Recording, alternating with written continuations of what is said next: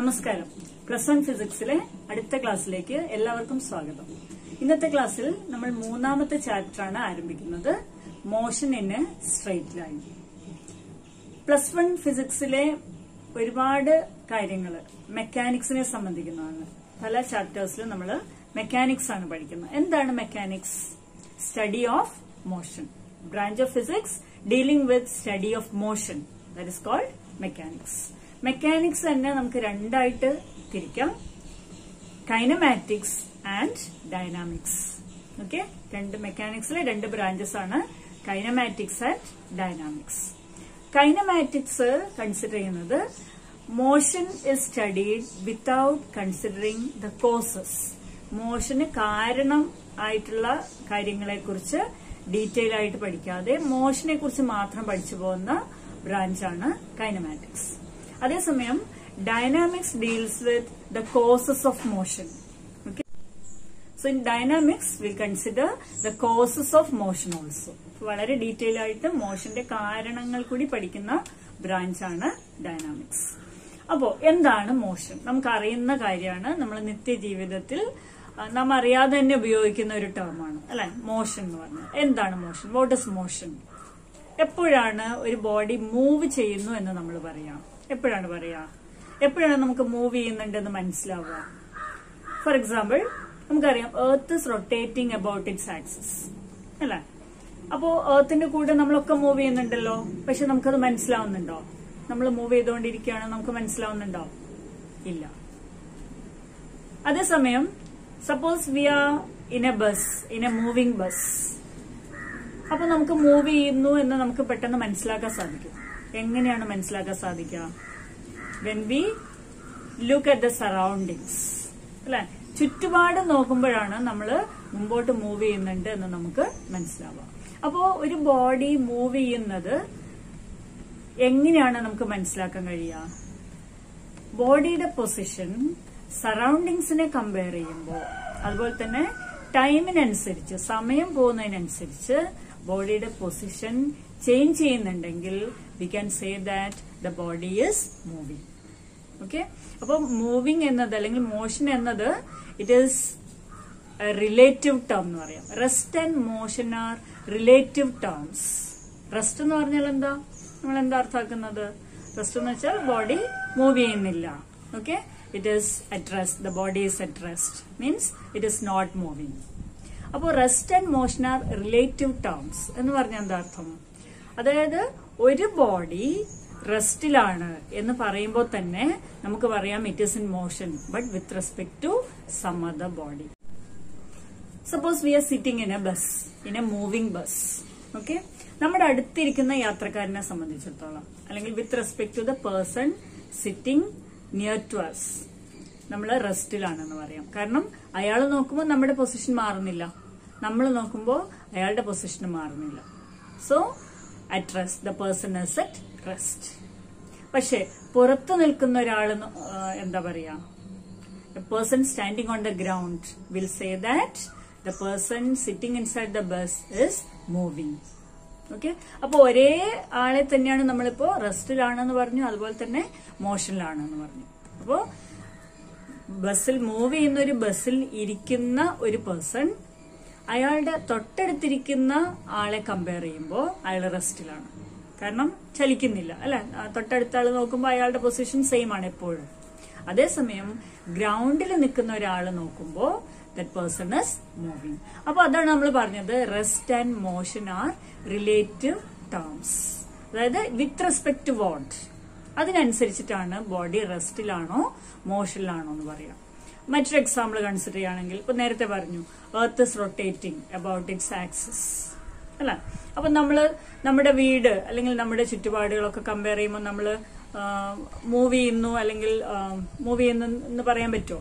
കാരണം നമ്മുടെ ചുറ്റുപാടുകളൊക്കെ അതേപോലെ തന്നെ നിൽക്കല്ലേ, മാറുന്നില്ല. വി ആർ അറ്റ് റെസ്റ്റ് എന്ന് പറയും. പക്ഷേ if you are observing from outside the earth, മറ്റൊരു പ്ലാനറ്റിൽ നിന്ന് നോക്കുകയാണെങ്കിലോ, അപ്പോ നമ്മളൊക്കെ മൂവ് ചെയ്തുകൊണ്ടിരിക്കുകയാണ്.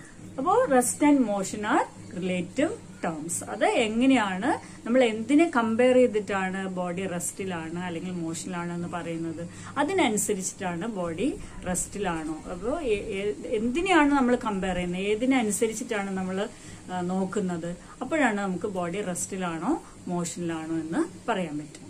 ഇനി എപ്പോഴാണ് ബോഡി നമ്മൾ മോഷനിലാണെന്ന് പറയാ, നേരത്തെ പറഞ്ഞു പൊസിഷൻ ചേഞ്ച് ചെയ്യുന്നു അല്ല. If the position of the body is changing with respect to time and also with respect to the surroundings, സമയത്തിനനുസരിച്ച് അതുപോലെ തന്നെ സറൗണ്ടിങ്സിനനുസരിച്ച് ഒരു ബോഡിയുടെ പൊസിഷൻ ചേഞ്ച് ചെയ്യുകയാണെങ്കിൽ we can say that the body is moving. Okay, അപ്പോൾ എന്താണ് മോഷൻ എന്നുള്ളത് മാത്രമാണ് നമ്മൾ കണ്ടത്. ഇനി ഒരു ബോഡിയുടെ പൊസിഷൻ ലൊക്കേറ്റ് ചെയ്യാൻ നമുക്ക് അത്യാവശ്യം വേണ്ട കാര്യങ്ങൾ എന്തൊക്കെയാണ്? How do you locate the position of A body? ഒരു ബോഡിയുടെ പൊസിഷൻ ലൊക്കേറ്റ് ചെയ്യണം. എങ്ങനെ ചെയ്യാൻ പറ്റും നമുക്കത്? ഇപ്പോൾ ഫോർ എക്സാമ്പിൾ നിങ്ങളോട് ഒരാൾ നിങ്ങളുടെ വീട് എവിടെയാണെന്ന് ചോദിച്ചെന്ന് വിചാരിക്കാം. എന്തായിരിക്കും നമ്മൾ പറയുക? ഇപ്പൊ എന്നോട് where is your house, where are you residing at, എവിടെയാണ് വീടെന്ന് ചോദിച്ചാൽ ഞാൻ പറയും കാലിക്കറ്റിൽ നിന്ന് 50 കിലോമീറ്റേഴ്സ്. ഓക്കെ, വളരെ ഒരു ഫസ്റ്റ് നമ്മൾ ആദ്യമായിട്ട് പറയുന്നത് അങ്ങനെയായിരിക്കും. ഓക്കെ, നമ്മുടെ നിയറസ്റ്റ് ടൗണിൽ നിന്ന് എത്ര കിലോമീറ്റേഴ്സ്. അപ്പോൾ ഇവിടെ കാലിക്കറ്റ് എന്നുള്ളത് ഞാൻ ഉപയോഗിച്ച ഒരു റെഫറൻസ് പോയിന്റ് ആണെന്ന് പറയാം. ആ പോയിന്റിന് വെച്ചിട്ടാണ് ഞാൻ പറയുന്നത് വീട് എവിടെയാണ്. ഓക്കെ, ഒരു റെഫറൻസ് പോയിന്റ് ആണ്. അല്ലെങ്കിൽ ഇപ്പൊ കാലിക്കറ്റിൽ എവിടെയാണ് എന്ന് ചോദിച്ചു കഴിഞ്ഞാൽ നമ്മൾ എന്ത് പറയും?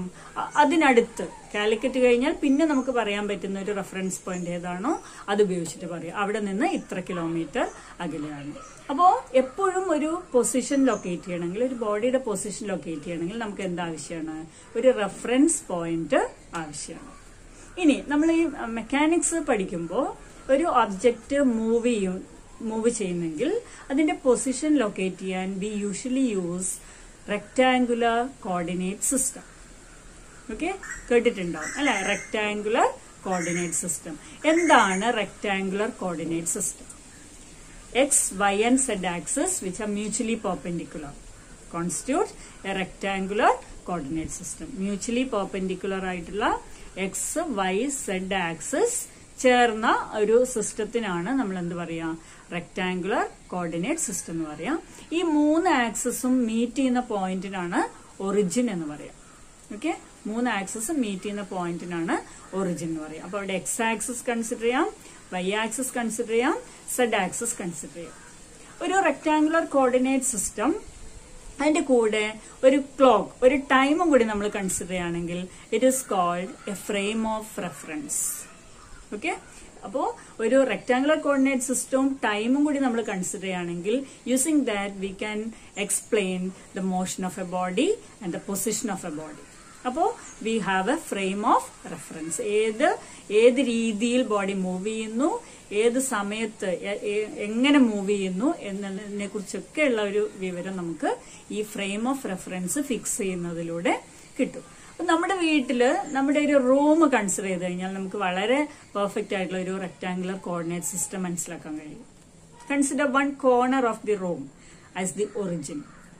ഓക്കെ, അവിടെ നിന്ന് X axis, Y axis, Z axis, അതുപോലെ തന്നെ കറസ്പോണ്ടിങ് പ്ലെയിൻസ് ഒക്കെ നമുക്ക് ആ റൂമിൽ ഒരു കോർണർ ഉപയോഗിച്ചിട്ട് നമുക്ക് ഇതെല്ലാം എല്ലാ ആക്സിസും എല്ലാ പ്ലെയിൻസും നമുക്ക് മനസ്സിലാക്കാൻ പറ്റും. അതെങ്ങനെയാണെന്ന് നോക്കാം. ഇവിടെ നമ്മളൊരു rectangular coordinate system പരിചയപ്പെടുകയാണ്. Suppose this is the origin corner. Okay, നിങ്ങളുടെ വീട്ടിലെ റൂമിൽ നിങ്ങൾക്ക് നോക്കിയാൽ വളരെ കൃത്യമായിട്ട് റെക്ടാങ്കുലർ കോർഡിനേറ്റ് സിസ്റ്റം മനസ്സിലാവും. This is the origin oh, this is X axis. Okay, ഇത് Y axis and this is Z. അപ്പോൾ എക്സ്, വൈ, സെഡ് 3 ആക്സിസ്. 3 നമുക്കറിയാം മ്യൂച്വലി പെർപെൻഡിക്കുലർ ആണ്. നോക്കൂ, എക്സും വൈയും തമ്മിൽ 90 ഡിഗ്രിയാണ് ആംഗിൾ, വൈയും സെഡും തമ്മിൽ 90 ഡിഗ്രി ആംഗിൾ, എക്സും സെഡും തമ്മിൽ 90 ഡിഗ്രി ആംഗിൾ. ഓക്കെ, അപ്പം 3 മ്യൂച്വലി പെർപെൻഡിക്കുലർ ആക്സിസ് ആണ്. ഇനി നമുക്ക് ഇതിലെ പ്ലെയിൻസ് ഒന്ന് പരിചയപ്പെടാം. ഇത് എക്സ് ആക്സിസ്, ഇത് വൈ ആക്സിസ്. ഇത് രണ്ടും ചേരുന്ന ഈ പ്ലെയിൻ ആണ് എക്സ് വൈ പ്ലെയിൻ എന്ന് പറയുന്നത്. ഓക്കെ, എക്സ് വൈ പ്ലെയിൻ, ഇതാണ് എക്സ് വൈ പ്ലെയിൻ. ഇനി ഇത് എക്സ് ആക്സിസ്, ഇത് സെഡ് ആക്സിസ്. അപ്പോൾ ഈ പ്ലെയിൻ എന്തായിരിക്കും പേര് പറയുക? This is called X Z plain.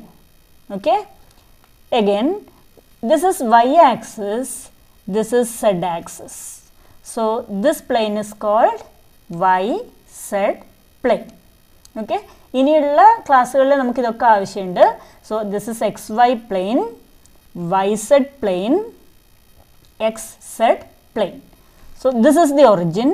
If A body is moving along X direction, അതിൻ്റെ പൊസിഷൻ ചേഞ്ച് ചെയ്യുക, it is along X axis അല്ലേ? എക്സ് ആക്സിസിലൂടെയാണ് അതിൻ്റെ പൊസിഷൻ ചേഞ്ച് ചെയ്യുക. അതായത് എക്സ് ആക്സിസിൽ നിന്ന് 1 മീറ്റർ, ഒറിജിനിൽ നിന്ന് എക്സ് ആക്സിസിലൂടെ 1 മീറ്റർ, അല്ലെങ്കിൽ ഒറിജിനിൽ നിന്ന് എക്സ് ആക്സിസിലൂടെ 2 മീറ്റർ. അപ്പോൾ എക്സ് ആക്സിസിൽ ഒരു ബോഡി മൂവ് ചെയ്യുന്നെങ്കിൽ എക്സിൻ്റെ കോർഡിനേറ്റ്സ്, എക്സിൻ്റെ വാല്യൂസാണ് ചേഞ്ച് ചെയ്യുക. ഈ വൈ ആക്സിസിലാണ് ബോഡി മൂവ് ചെയ്യുന്നെങ്കിലോ വൈയുടെ വാല്യൂസ് ചേഞ്ച് ചെയ്യും. 1 സെൻറ്റിമീറ്റർ അല്ലെങ്കിൽ 2 സെൻറ്റിമീറ്റർ. അപ്പോൾ ഈ രീതിയിൽ വൈയുടെ കോർഡിനേറ്റ്സ് ചേഞ്ച് ചെയ്യും. If the body is moving along Z axis, then the z coordinate will change. Okay, അപ്പോൾ in motion in one dimension or motion along a straight line, body moves along x direction, y direction or z direction. അപ്പോൾ rectangular coordinate system എന്താണെന്ന് വളരെ detail ആയിട്ട് മനസ്സിലാക്കിയിട്ടുണ്ടല്ലോ. ഇനി നമ്മൾ consider ചെയ്യുന്നത് motion in A straight line. ചാപ്റ്ററിൽ പറയുന്നുണ്ട്, ആ ചാപ്റ്ററിന്റെ പേര് പോലെ തന്നെ what do you mean by motion along A straight line?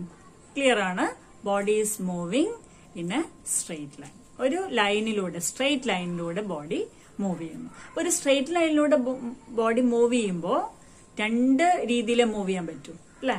ഒന്നുകിൽ ടുവേർഡ്സ് റൈറ്റ് അല്ലെങ്കിൽ ടുവേർഡ്സ് ലെഫ്റ്റ്, അതല്ലെങ്കിൽ in the upward direction or in the downward direction. അപ്പൊ ഈ രീതിയിൽ 2 ഡയറക്ഷൻസ് മാത്രമേ ബോഡിക്ക് പോസിബിൾ ആയിട്ടുള്ളൂ. ഓക്കെ, അപ്പോൾ റെക്റ്റിലീനിയർ മോഷൻ എന്നും കൂടി പറയാം. Motion in A straight line also known as rectilinear motion. So in a rectilinear motion, body moves along a straight line. Suppose the body is moving along the x direction. നമ്മളിപ്പോൾ കണ്ടു x axis എങ്ങനെയാണ്, y axis, z axis ഒക്കെ നമ്മൾ മനസ്സിലാക്കി. Suppose the body is moving along the x direction. x direction body move ചെയ്യുമ്പോൾ which all coordinates will change? ഇപ്പോൾ x coordinate എന്ന് ഉദ്ദേശിക്കുന്നത് എന്താ? Suppose the x coordinate is 2 meter. എന്ന് പറഞ്ഞാൽ വാട്ട് ഡസ് ഇറ്റ് മീൻ? ഒറിജിനിൽ നിന്ന് 2 meters ഡിസ്റ്റൻസിലാണ് ബോഡി ഉള്ളത്. അപ്പോൾ if the body is moving along the X direction, the X coordinate will change അല്ലെ? ഇപ്പൊ 2 മീറ്ററിലാണ്, കുറച്ച് കഴിയുമ്പോൾ 3 മീറ്ററിലായി എന്ന് പറഞ്ഞാൽ X coordinate is changing. Okay, now suppose the body is moving along Y direction, അപ്പോൾ which coordinate will change? Then the Y coordinate will change.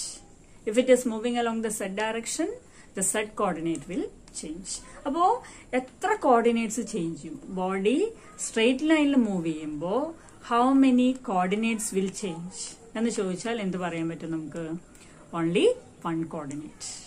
Okay, either the x coordinate or the y coordinate or the z coordinate. അപ്പോൾ ഏതെങ്കിലും ഒരു coordinate മാത്രമേ change ചെയ്യുന്നുള്ളൂ എങ്കിൽ we can say that body is moving along a straight line, and such type of motion is also known as motion in one dimension. One dimension means only one dimension is changing, means one coordinate is changing. അപ്പോൾ straight ലൈനിലുള്ള മോഷനെ തന്നെയാണ് എന്ത് പറയുന്നത്? Motion in one direction. അപ്പോൾ ഈ 1 directional motion നമ്മൾ നേരത്തെ പറഞ്ഞു 2 രീതിയിൽ മാത്രമാണ് ബോഡിയുടെ movement, towards right or towards left, upward or downward. അപ്പോൾ ഏത് ഡയറക്ഷനാണോ നമ്മൾ കൺസിഡർ ചെയ്യുന്നത്, ഒരു പോയിന്റിൽ നിന്ന് 2 രീതിയിൽ ബോഡിക്ക് മൂവ് ചെയ്യാം അല്ലെ? അപ്പോൾ ഒരു ഡയറക്ഷൻ നമുക്ക് പോസിറ്റീവായിട്ട് കൺസിഡർ ചെയ്യാം, മറ്റേ ഡയറക്ഷൻ നെഗറ്റീവായിട്ട് കൺസിഡർ ചെയ്യാം. അപ്പോൾ എക്സ് ആക്സിസിലാണ് ബോഡി മൂവ് ചെയ്യുന്നതെങ്കിൽ നമുക്ക് പറയാം body is moving along positive X direction. Opposite ഡയറക്ഷനിലാണ് പോകുന്നതെങ്കിലോ then the body is moving along negative z direction. Okay, അപ്പൊ ആ രീതിയിൽ 1 dimensional മോഷൻ മാത്രമാണ് നമ്മൾ കൺസിഡർ ചെയ്യുന്നത് ഈ ചാപ്റ്ററിൽ. എന്താണ് 2 dimensional motion? Motion of A body in A plain is called 2 dimensional motion. Plain എന്താണെന്ന് നമ്മൾ നേരത്തെ കണ്ടു, 3 പ്ലെയിൻസ് നമ്മൾ കണ്ടു, X Y plain, Y Z plain, X Z plain. Okay, അപ്പോൾ ഈ ഒരു പ്ലെയിനിൽ, അതായത് ഒരു സർഫസിൽ ഒരു ബോഡി മൂവ് ചെയ്യുന്നെങ്കിൽ it is called 2-dimensional motion. In 2-dimensional motion, 2 coordinates will change. ഇപ്പോൾ XY പ്ലെയിനിലാണ് ബോഡി മൂവ് ചെയ്യുന്നതെങ്കിൽ ഏതൊക്കെ കോർഡിനേറ്റ്സ് ചേഞ്ച് ചെയ്യും? X കോർഡിനേറ്റ് ചേഞ്ച് ചെയ്യും, Y കോർഡിനേറ്റ് ചേഞ്ച് ചെയ്യും. If the body is moving in YZ plane, then Y and Z coordinates will change. In XZ plane, X and Z coordinates will change.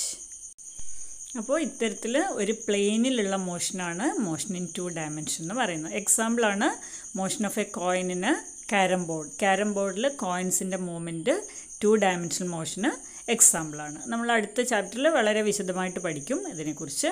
അടുത്തത് motion in 3 dimension. ആ പേരിൽ നിന്ന് തന്നെ വ്യക്തമാണ്. 3-dimensional motion എന്ന് പറഞ്ഞാൽ എന്തായിരിക്കും? All the 3 coordinates should change. That is, motion of a body in space. That is called 3-dimensional motion. അപ്പോൾ X coordinate, Y coordinate and Z coordinate will change in 3-dimensional motion. അടുത്ത ചാപ്റ്ററിൽ 2-dimensional and 3-dimensional motion നമ്മൾ detail ആയിട്ട് പഠിക്കും. ഈ ലെസണിൽ 1-dimensional motion വളരെ detail ആയിട്ട് അടുത്ത ക്ലാസ്സിൽ with the help of graphs we will discuss. Okay, so ഇന്നത്തെ ക്ലാസ്സിലെടുത്ത കാര്യങ്ങളൊക്കെ മനസ്സിലായിട്ടുണ്ടാവുമെന്ന് വിചാരിക്കുന്നു. അടുത്ത ക്ലാസ്സിൽ നമുക്ക് യൂണിഫോം മോഷൻ, ഡിസ്പ്ലേസ്മെൻറ്റ്, ഈ കാര്യങ്ങളൊക്കെ ചർച്ച ചെയ്യാം. ചാനൽ സബ്സ്ക്രൈബ് ചെയ്തില്ലെങ്കിൽ സബ്സ്ക്രൈബ് ചെയ്യുക, ബെൽ ഐക്കണും കൂടി പ്രസ് ചെയ്യുക. Thank you.